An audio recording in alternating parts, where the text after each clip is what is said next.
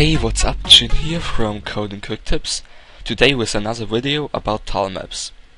In this video I will show you a very simple system to move around on a tilemap, and this video should basically show you how to interact with a tilemap. To start off, I use the code from the previous video, so yeah, check this out if you haven't already, and then we're ready to go.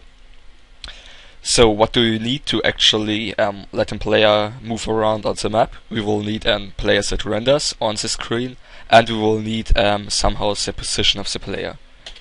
To start off, I will just add some variables for the position of the player, and because I will do just a block by block movement in this video, the position of the player will be an integer representing its position on the tilemap. So for example, I will say private x and y for the coordinates, and I will init them with a private int x and y, and I will init them with some values that should fit. For example, at tile2 to tile2. So at x and y2, our player will start. To render our player, I will just use a basic one color square, because that shouldn't be the main point of this video. So I just say g.fillRect and we say x. Then I will multiply this x value with the size of one tile, so we can actually convert the tile coordinates to actual pixel coordinates. So the x and the y multiplied with 32, because that's the size of one tile for me, and then the player will be the size of one tile, so it will basically fill a whole tile. If we run now, we should have a white square at the position 0, 1 and 2. So here is x2 and here is y2, so here is our player on the correct position on the tiled map. So if we now want to move the player around, we will need to do that in the update method. And in the last video, or in the end of the last video, I mentioned how to get an object layer, or how to get the ID of our object layer, or in general how to get the ID of a layer with a specific name, and how to then use that ID to get the block ID or the tile ID from a specific tile on that layer.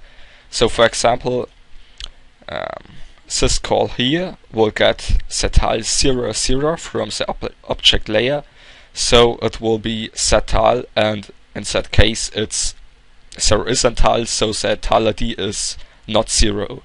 And to make our movement possible, we will basically check if the player hits an arrow key, and if he hits, for example, the right arrow key, we will check if the block or the tile right of the player is 0, because if it's 0 we can move, and if not we basically won't move.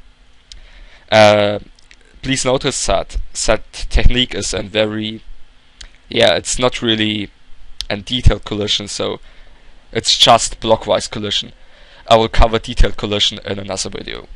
So to start off, we just say if our gc.input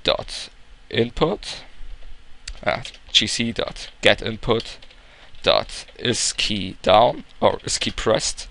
So if a key is pressed, for example if the input dot key right is pressed, so if our right arrow key is pressed, we will go inside if statement, and then we will basically check if map dot get tile ID, and here we will basically search for a specific tile ID. So we can say if the tile ID at the position x plus 1, because we want the tile right of us, the y is the same as ours, and the object layer is it's the object layer where we are searching. So this statement will basically first check if the right key is pressed, and then we will check if then we will get the tile ID from the how's it called? We will get the tile ID from the tiled map, and we will get the tile ID that is right from our player. So our player is right now at set position, then we will search for set tile ID on the object layer, and on our object layer there are only those boxes here, and because there is no box, this tile ID should be 0. And if that's the case, we can basically increment our x value, our x position of the player. With that technique we can say I press now the right key and the player will move right because there were no object that it could be collided with. If I hit right again, it will work until I reach the wall. And now I press right all the time, but it won't move right because there is another ID than 0 from that tile, and because of that we can't move there. We can now just take that and use it for the different key directions. So if key left, and then we must check the tile left of us, so we get the tile ID of the tile from our left hand side. We can basically also do that with the up and down key. So let's take a look. If up is given, then we will just keep the x value because we move on the y value, and say the key above the tile above us is y minus 1, and if that's true we can decrement the y. Here too we can make it smaller, and if we hit the down key we will basically check the tile beneath us, so y plus 1, and if that's true we can increment y to go down. That should be the whole thing to move around, so I can go down, go right, go down, go left, and I can go up. Yes, that's it for a very basic way to somehow interact with the TiledMap.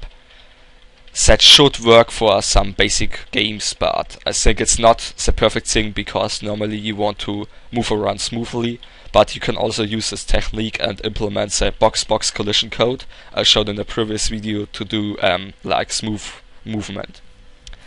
Yes, that's it for that video. In the next video I will cover how to move the camera around so that our player is, for example, always in the middle of the screen, how it's in the normal games. And I will also cover how to zoom in and how to zoom out with the camera. Yeah, that's it. I hope you enjoyed, and I will see you next time.